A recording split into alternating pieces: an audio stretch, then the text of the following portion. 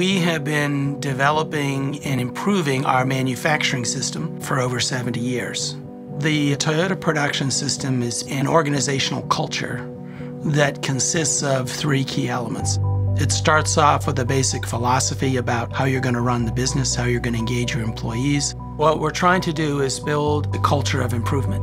This idea that the sum of small improvements can have a big impact. And on top of that, TPS is mostly learning by doing. Hands-on, rolling up your sleeves on the shop floor.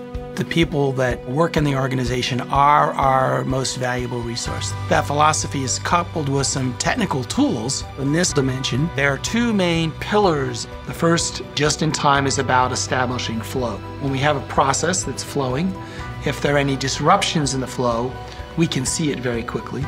The second pillar, called judoka, stop and notify of abnormalities, such that every step along the way, if there's a problem, I get a signal, so I can attack the problem.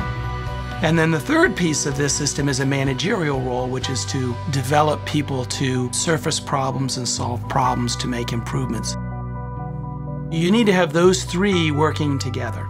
And when they're working together, you can have a very powerful system that can deliver sustained results.